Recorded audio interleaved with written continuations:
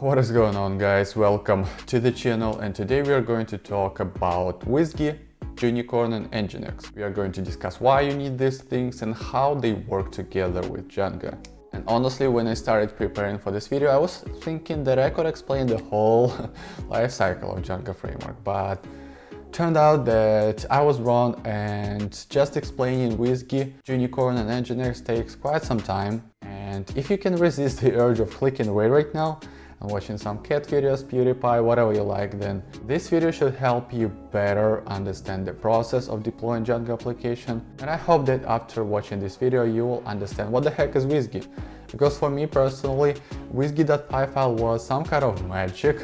I didn't understand why does this even exist. So if that sounds like not a waste of time for you, then let's begin. I was thinking about how to explain these things to you, and I think that the best way will be to show an example. So let's create a simple Django server and host it on DigitalOcean.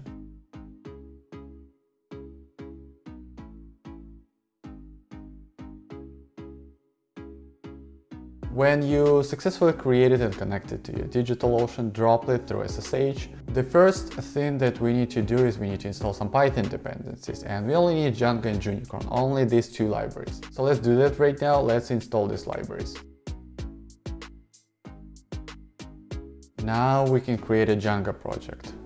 What we usually do after we create a Django project is we type python manage.py, run server, right? In the terminal. Run server management command is a command that built into Django, and the purpose of this command is to run a development server. And if you are paying attention right now, I said development server, which means that this server is only suitable for development and not production. And if you open Django documentation, you will see that it warns you to never use this on production. This management command is not scalable, it's not reliable, it should be used only locally. So instead of using this management command, we are going to use Gunicorn. And Gunicorn is a library that is battle tested, it's reliable, and it's also scalable. And you can scale it by creating multiple workers of different types. Gunicorn is a WSGI server, and you can run any web application using Gunicorn if it supports WSGI. So you can run not only a Django application, but you can also run, for example, Flask application, because Flask also supports WSGI. And WSGI is a protocol, it's a standard of communication between a web server and a web application, basically between Gunicorn and Django Flask. So the web server should know how to speak to the web application, and the web application should know how to respond to the web server.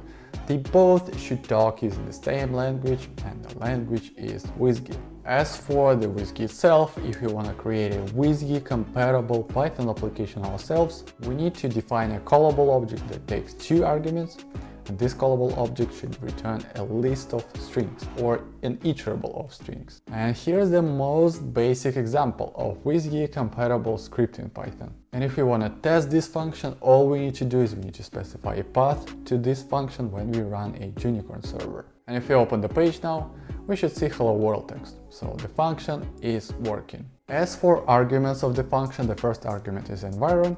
It's a dictionary that has different information about the request that the browser sent to the server. So Gunicorn gets the request, it populates the dictionary, and when it calls process HTTP request, it passes this dictionary as a parameter. As for the second argument, start response, it's a function that we need to call when we want to send a status code and headers of the response. Now let's get back to Django. Django has WSGI.py file that is generated automatically when we create a Django project. And if we open this file, we will see that Django calls get WSGI application function, and this function returns a WSGI compatible callable object as well. So this callable object also takes two arguments, environ and start response, and it also returns an iterable of strings. So basically it's the same callable object as we had before. The only difference is that the callable object that built into Django is much more complicated than the one that we had. Okay, let's run Gunicorn WSGI server for our Django application.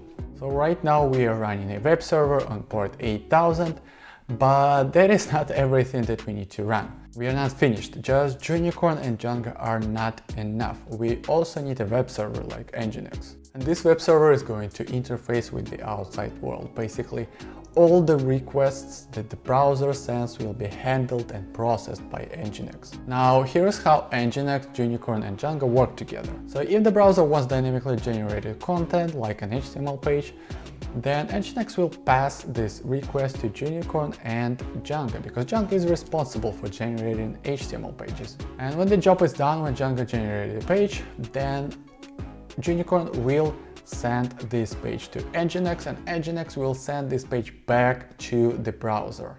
However, you don't need to pass the request to Gunicorn all the time. For example, if the browser wants media or static files, then there is no need to pass the request to Gunicorn. Nginx can serve these files directly to the browser. And that's basically the flow. So now let's try to quickly install Nginx and run a web server.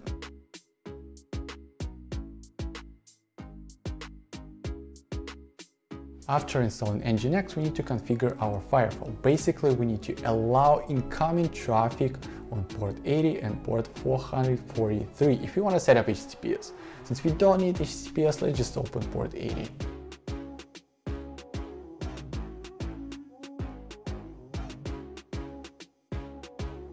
Now let's create a configuration file.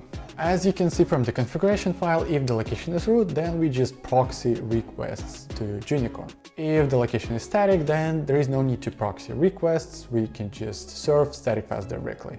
Now when we have the configuration file, we need to remove the default Nginx configuration file, and we need to add the configuration file that we just created to sites enabled folder. So let's do that right now.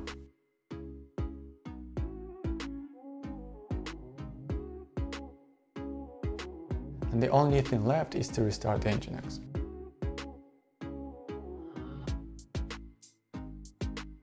Now let's open the browser and check whether it's working or not. As you can see, everything is working.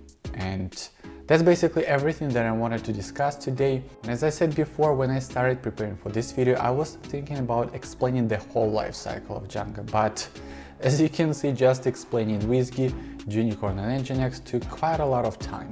If you are interested in learning the lifecycle of Django, leave a comment below and I'll probably make a video about that. And if you are still watching this video, I appreciate it so much, and if you like the video, give it a thumbs up. And if you're new to the channel, my name is Denis, and this channel is all about mastering web development and growing as a full-stack Python web developer. If that appeals to you, consider subscribing. And if you'd like to connect with me even further, you can follow me on Twitter or on my Instagram. Links will be in the description. So thanks for watching, guys. See you in the next one.